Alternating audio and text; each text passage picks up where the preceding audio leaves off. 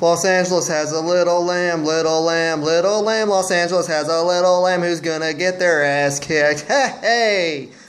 What is up, DC Nation? I'm back with another Redskins video. Week 2 hype video. Redskins versus the Los Angeles Rams. Yes, the Los Angeles Rams. They moved out of St. Louis and they're back in Los Angeles just like old times. And it's been a while since we've been in Los Angeles. Like, I don't know when the Rams moved to St. Louis, but, you know. Anyway, so, previous video was a Crow video congratulating the Philadelphia Shingles for beating us.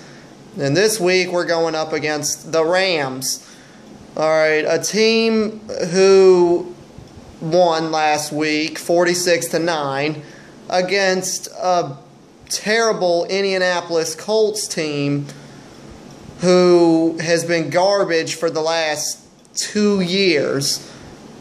So, I'm not really worried about this matchup, you know. Now, the next 2 games after this matchup, I'm going to be worried because after this game, you know, we're going to have a pretty hard schedule for the next, like, month or so.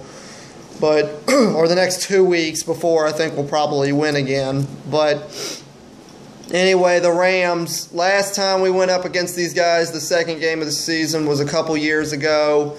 We were playing in Landover, and we ended up winning because of our run game. This year around, we're in Los Angeles, and I don't think it's going to be the run game that's going to beat the Rams. I think Cousins is going to get his shit together because after that performance he put on last week, you know, he's already got a lot of hatred, you know, from fans saying the way he played was terrible, which he did, you know, it was terrible. So obviously expect him to be better this game. The Rams, I don't know if I made a video about this before on this channel. I don't think I have, but the thing with the Rams is that they're a bipolar team. They're good one week, and then they're trash one week, and, you know, and it's been like that for, like, the last, I don't know, the last 12 years or something, you know. Right after Marshall Faulk retired, the Rams have been just one of those bipolar teams. You don't know what Ram team you're going to get, whether the good Rams team shows up or the bad Rams team shows up. But last week, you know, the good Rams showed up, but like I said, they went up against the Colts, who the only player they have on their team that's really worth a damn is Andrew Luck. And Andrew Luck wants to leave the Colts because, you know, if you're the only good player on a team, you know, you don't want to stay with that team. You know, I mean, that's kind of what happened with Terrell Pryor Sr. because Terrell Pryor was the only